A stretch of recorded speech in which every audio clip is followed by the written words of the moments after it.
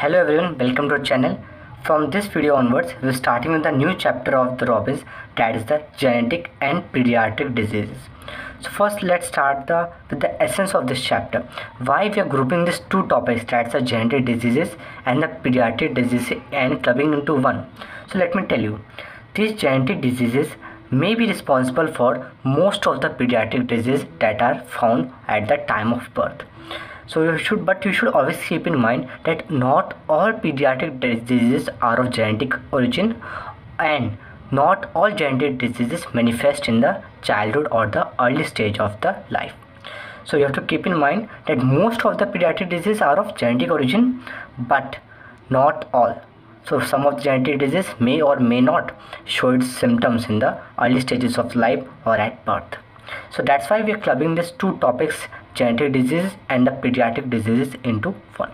So before we begin, let's talk about some general terms that are given in the Robbins. Then we will proceed further with the development of this chapter, and let's see what all we have to study in this chapter. So first of all, we begin with the first phase.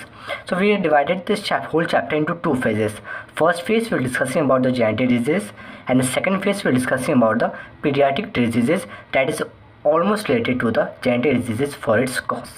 So we'll be starting with the first terms, then we're discussing a basic introduction, then we'll talk in detail about the genetic disease and complete that topic. So for what do you understand by the term hereditary? When I use the term hereditary for any of the disease, I'll be referring to it, or what I mean by it, that it will be transmitted from parents to offspring. Okay, so whatever the diseases are transferring, or it's being transferred from parents to offspring, comes under the category of the hereditary disease.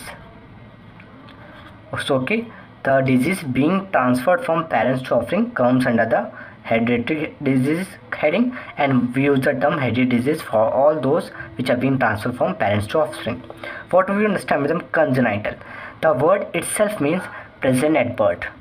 Present at birth. So what all diseases are present at birth comes under the heading of the congenital disease, and we use the term for that. So the hereditary and the congenital terms are now very familiar to you. Now let's proceed with the further development of this topic. How a genetic disease manifests. So for a disease to manifest,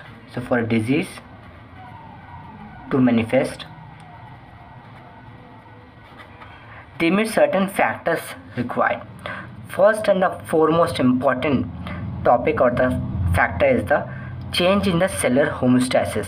The normal internal and the external environment of the cell, if it's changing, then it will lead to a disease.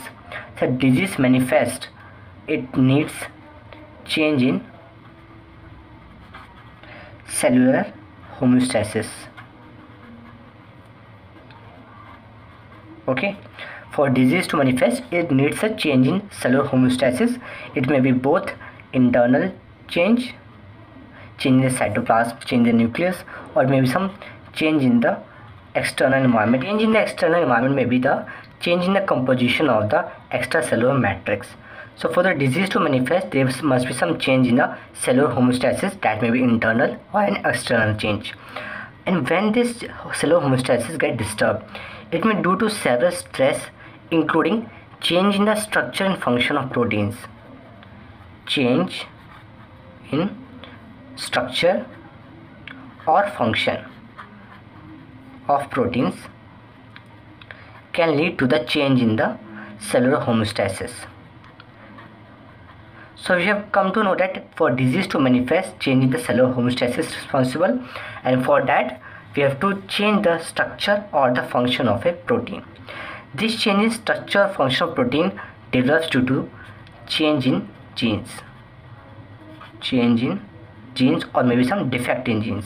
So we're using the term just change. Okay, so change in a gene can lead to a disease to manifest because it is changing the normal function of a cell. So you have to keep in mind how these changes arises, how these changes or alteration in the gene is happening. So you have to keep in mind that changes in gene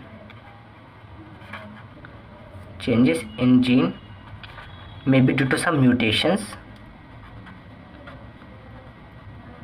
or some non-mutation causes. non-mutation causes. So you might be studying the previous chapters or the previous headings with the types of the mutations. So mutations may be of many types. It may be due to change in the single gene point mutation, or it may be due to change in the reading frame shift mutation,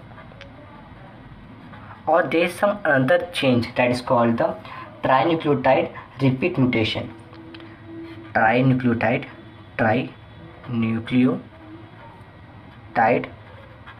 repeat mutation. अब इसमें क्या होता है, ट्राइन्यूक्लियोटाइड repeat mutation क्या होता है, इसमें कोई particular sequence suppose AAA is being repeated throughout the long distance, so it will lead to some changes in the function of the gene that the gene represents. Okay, so suppose A is repeated over several base pairs, so that is called, comes under the mutation of trinucleotide repeat mutation. So mutations we will be discussing in the separate headings in the different video. Okay, and what may be some non-mutation causes, that may be due to translocation of genes, or maybe due to amplification of a certain part of a gene,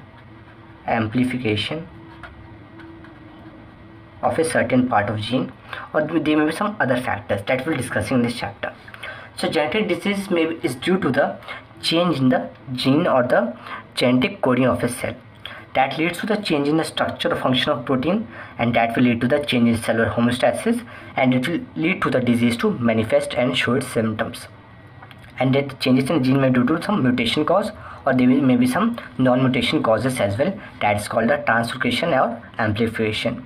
A new thing that we might be encountering here is the trinucleotide repeat mutation, that is the repeated presence of a particular trinucleotide for a long over base pair.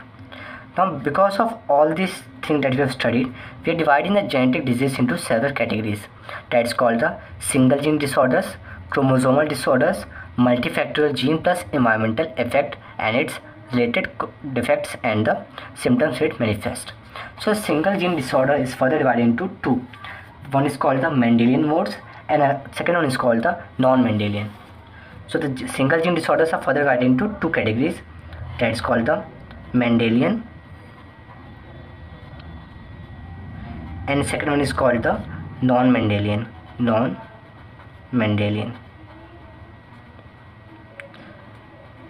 Chromosomal disorders are further divided into two. There may be some change in the structure, so that's called the structural chromosomal disorder, or there may be some change in the number.